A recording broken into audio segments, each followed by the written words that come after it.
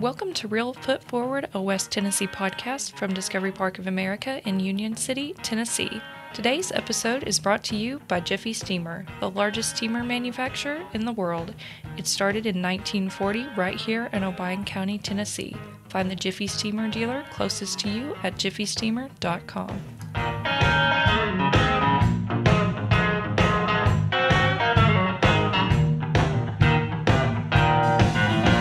Thank you, Emily. Welcome, everybody, to Real Foot Forward, a West Tennessee podcast where we explore the history, the people, and the culture of our home in West Tennessee.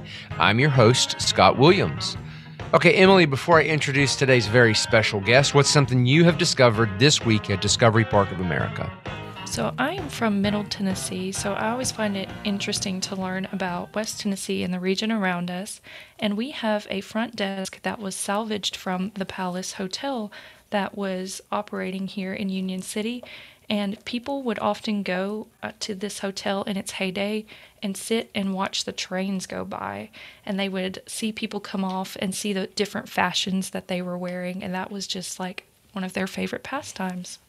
Today we're going to chat with Lieutenant Mark Cancia with the Salvation Army. He's had a really interesting life and interesting journey getting there. We're going to learn a little bit about him and about the Salvation Army, so welcome, Mark. Absolutely, Scott. Thank you for having me on this podcast. I really enjoyed just listening to you guys and learning about West Tennessee, and being that I live here now, it's always cool to learn fun facts about Discovery Park and what's going on around it. Yeah, so let's go all the way back to the very beginning.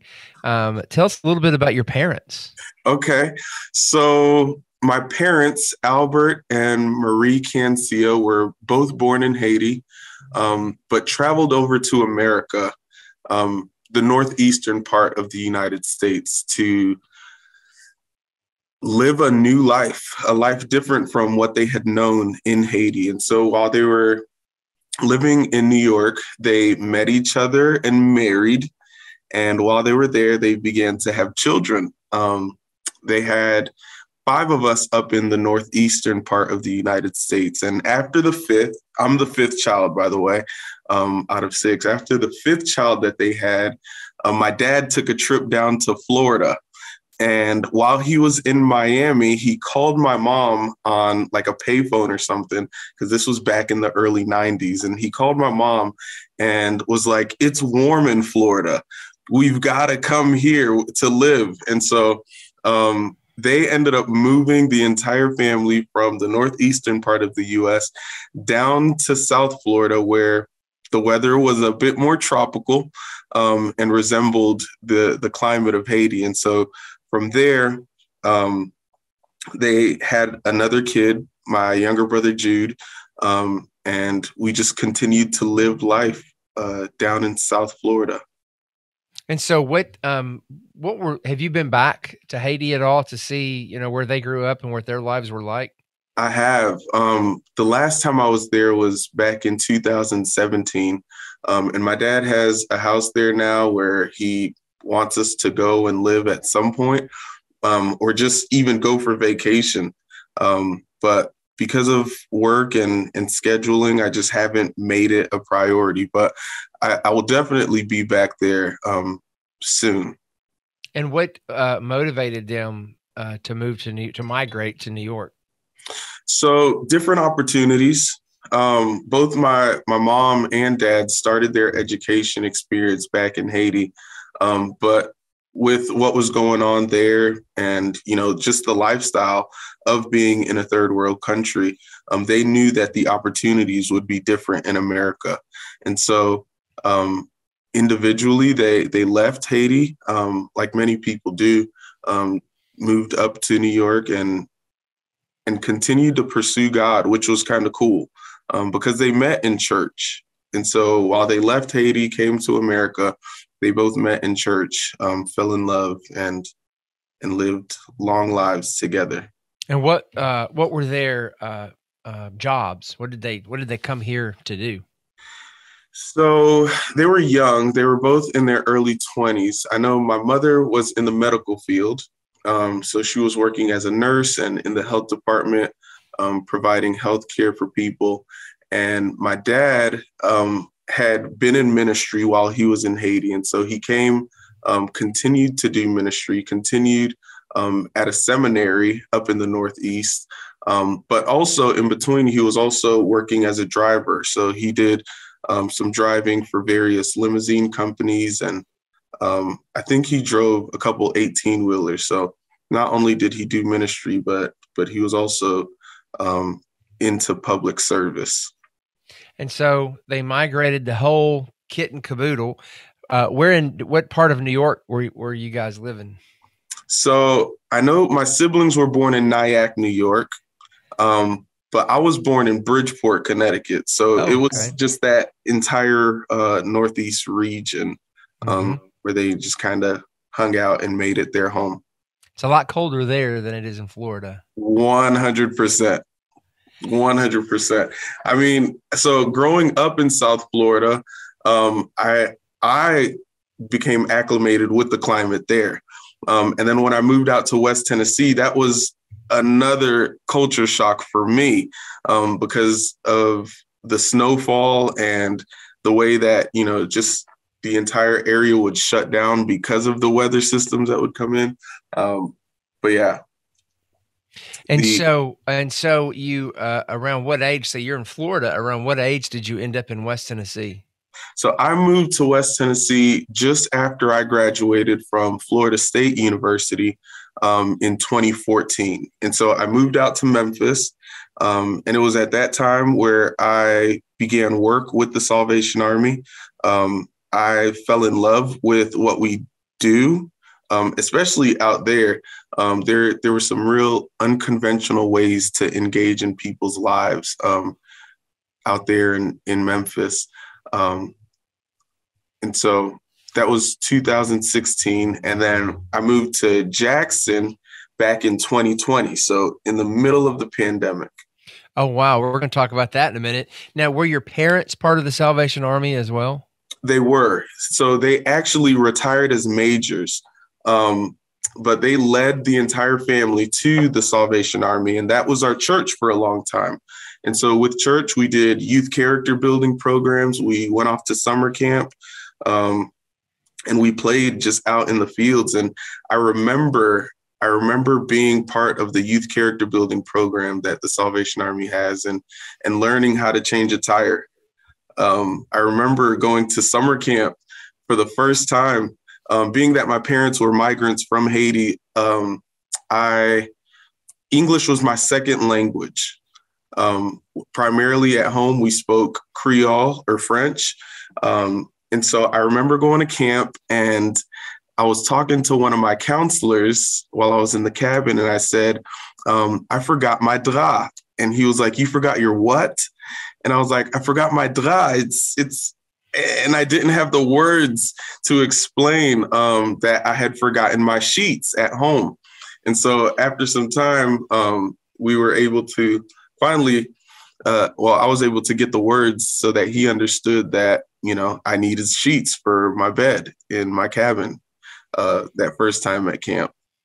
So we're going to come back to your story, but to sort of put it in context a little bit, and with your parents being involved in the Salvation Army, for a lot of us, when we see the logo or we hear the word Salvation Army, of course, we immediately think of those folks in front of stores at Christmas time that are ringing the bells. So I know there's much more to it than that. So tell us a little bit about, what the Salvation Army actually does and why your parents got involved and what is it? Yeah. So when my parents came, they immediately connected with a church. At that time, it was the Haitian Baptist Church. When we moved down to South Florida, they continued to worship at the Haitian Baptist Church, but then transitioned over to the Salvation Army. My dad had some experience with the Salvation Army while he was in the Caribbean. And so when we got to South Florida, we reconnected. And at that time, that was actually when I began to realize that the Salvation Army was more than a thrift store. That's when I learned that the Salvation Army exists to preach the gospel of Jesus Christ and to meet human needs in his name without discrimination. And so that was, to me, that was very attractive. And then to go to some of the worship services that would happen on Sundays and throughout the week, it was all very good. So the youth character building was great. And then I learned how to play a musical instrument, which then I was able to take from church into school and into a classroom. And so it just enriched my life from a very young age. And it was something that I knew as I grew, I wanted to pursue. Because, living in South Florida, another element of the Salvation Army is the emergency disaster service. And so being able to help survivors of natural disasters during times of need, for me, that was awesome, right? It was fun to be able to make peanut butter and jelly sandwiches or chili to then drive through neighborhoods and distribute to those that might need it. And so when my parents connected us to the Salvation Army at that young age, and being able to physically be part of a movement, of something that engages others and helps others, it was perfect for me. Well, we certainly live in a time when doing for others is not really on the forefront of everyone's mind. What do you think the role of volunteerism and social services is in our country today? So I think it's huge. I think it's huge to be able to serve others, to be able to relate with other humans in that type of way. I think Tennessee is, with us being the volunteer state, it's something that comes naturally, right? We get it, the need to do for others. And so with that desire that has grown inside of me since I was a kid, and living here in West Tennessee, the volunteer state, to be able to do this is, seems natural. It seems right. I'm curious, have you seen, obviously you moved to Jackson in the worst possible time, I guess, or maybe the best possible time, in the middle of a pandemic no one's ever experienced before. Are you seeing more volunteerism and people helping others, or less? It's kind of hard to say whether it's more or less, because I don't really know what was going on prior to the pandemic here in Jackson in particular. But I do know that people are attracted to doing good for others. And so whether it's now older adults that want to give back their time by teaching younger kids, or people that want to give up their time by feeding others, we are seeing a lot of that. And I will say during the pandemic, it was prime, because one of the things that we did was we were assisting students that were struggling to learn virtually. We created space in our facility so that tutors could come alongside of them and help them to be successful. And so volunteerism is something that people have been able to plug into pretty easily in meaningful ways. So let's go back to you. When you decided where to go to college and what to major in and the road to take, obviously a lot of young people are ready to get as far away from their parents as they can, and do something completely different. What kind of thinking was going on in your head at the time? So at that time, I just knew that I wanted to be successful. And I had been accepted to the college, and I thought at that time that I wanted to make a lot of money and drive expensive cars. Yet while I was in college, things changed inside of me, where I began to realize that I wanted to do good for others. And I'm not saying that that can't be done if you make a lot of money. I just knew with what I had experienced with the Salvation Army that that was the avenue that I wanted to take. And so I wanted to learn as much as I can so that I can be as great of a benefit to others as possible. So you graduated. Did you work for the Salvation Army while you were going to college or after? So while I was in college, I actually worshiped at the Corps in Tallahassee. And so even during that time, I was learning leadership skills. I was participating in the worship services. I actually went and I worked at a summer camp. Um, and and so there were different opportunities, to work there, but also to be a volunteer. And so for those of us that don't know much about the Salvation Army, what is the infrastructure like? I know you're a lieutenant and you mentioned how does that all work? So the Salvation Army is a quasi-military organization. And so back in the early 1800s, it was 1865, General William Booth started the Salvation Army because there were people living lives of addiction and homelessness, prostitution and poverty.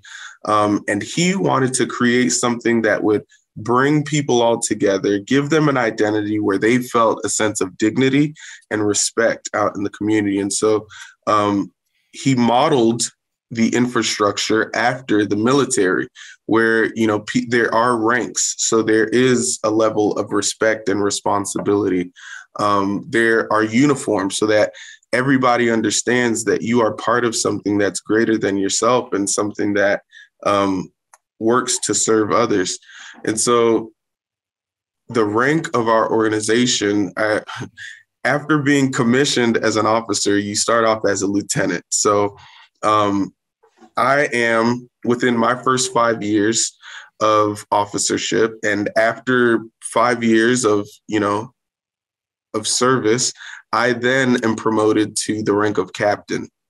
And then after 15 years of service as captain, I would then be promoted to be a major. Everything above the rank of major involves a specialized appointment. So, if things go well, I'd be a colonel or commissioner or even the general. And there's one general whose office is out in London, England. Well, my money's on you becoming a general. Right on. I've got a couple other things to chat with you about because this is so interesting to me because I've seen the logo so many times. So we're going to get some more information as soon as we get back from this really short break.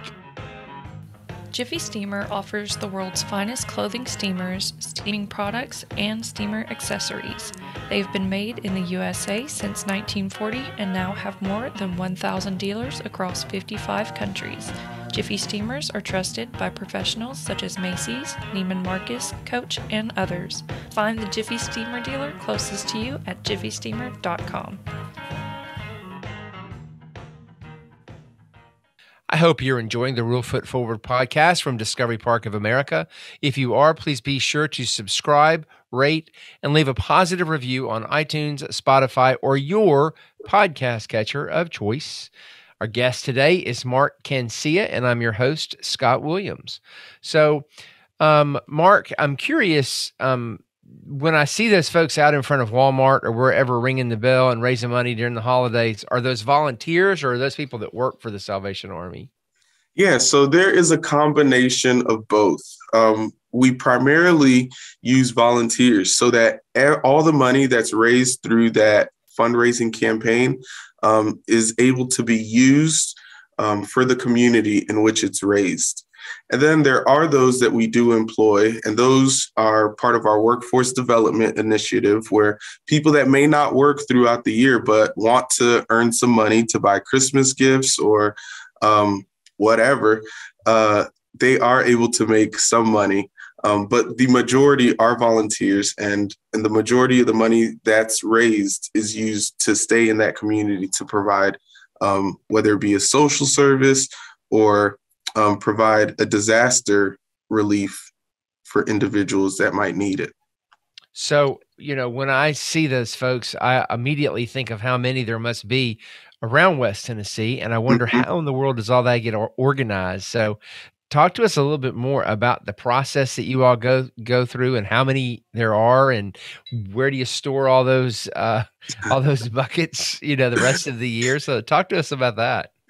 Yeah, so we build partnerships throughout the year, and that's with different realtors who might own properties, or organizations with schools that might need volunteer hours, individuals, civic clubs, anybody that understands the work of the Salvation Army.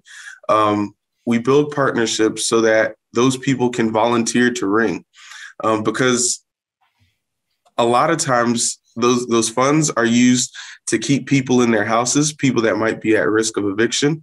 Those funds are used to provide food assistance for those that might be struggling to have food in their refrigerator or on their table.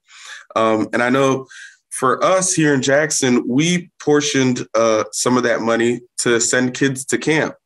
And so we have a goal of sending 50 kids to camp this summer, kids that are from this area, kids that may not otherwise get out, but want or need the opportunity to get out and meet new people.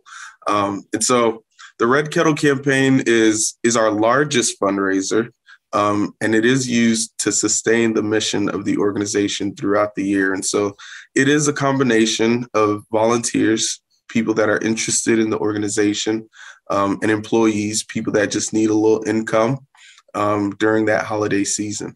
How many people are out there, like during a typical holiday? Not enough, ever.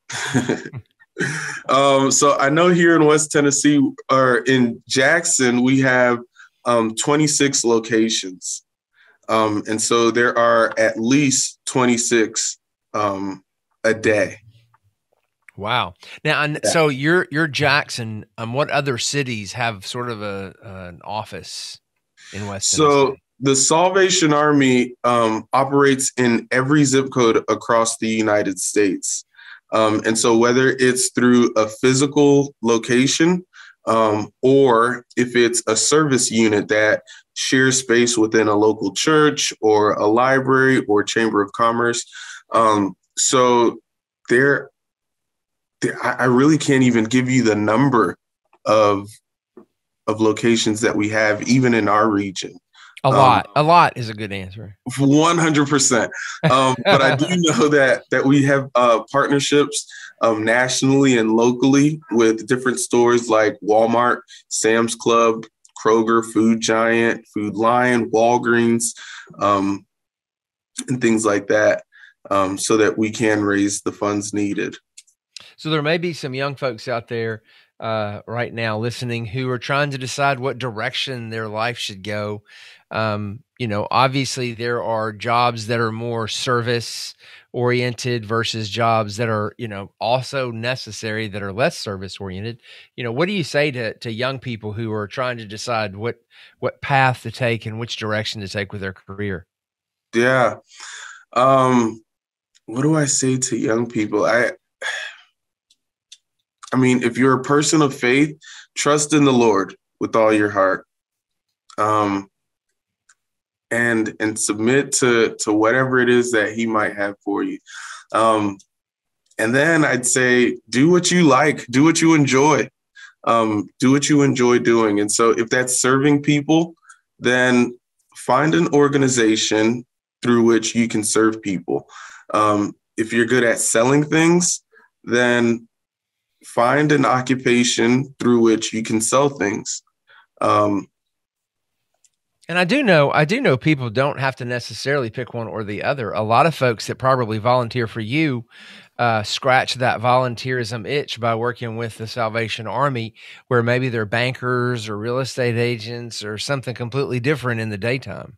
Absolutely. And to those types of people, we try to enlist them as advisory board members to help us in making decisions that impact what we do in our community. And so, yeah, there is a way to do both, Scott. So the mission of Discovery Park is to inspire children and adults to see beyond. What inspires you? What inspires me to see beyond?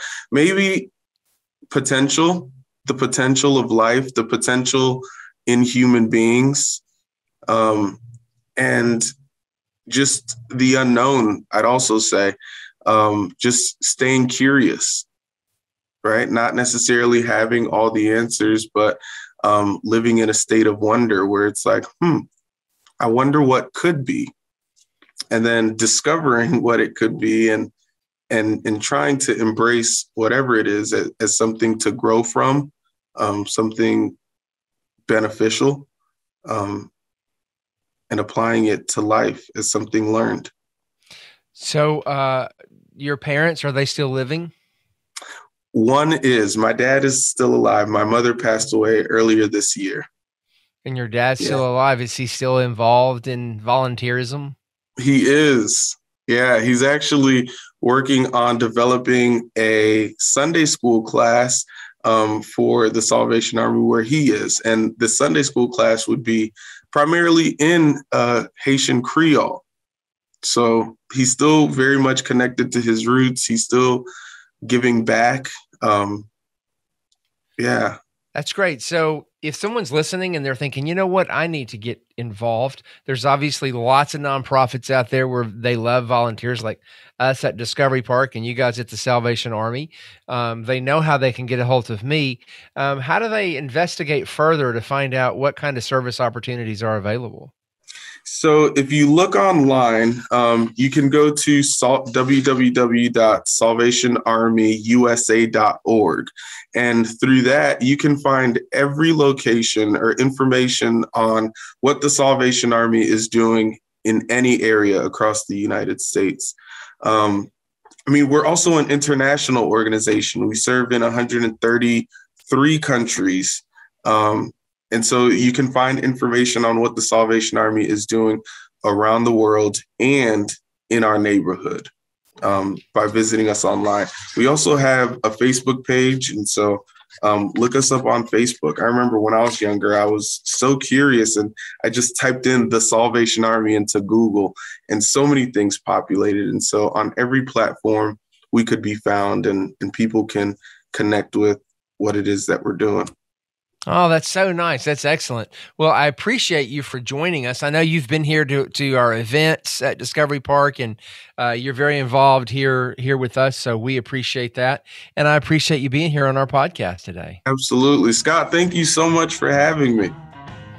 And thanks to all you listeners who've joined us today at Discovery Park. Our mission here is to inspire children and adults to see beyond. To plan an experience here for you and your family, visit discoveryparkofamerica.com.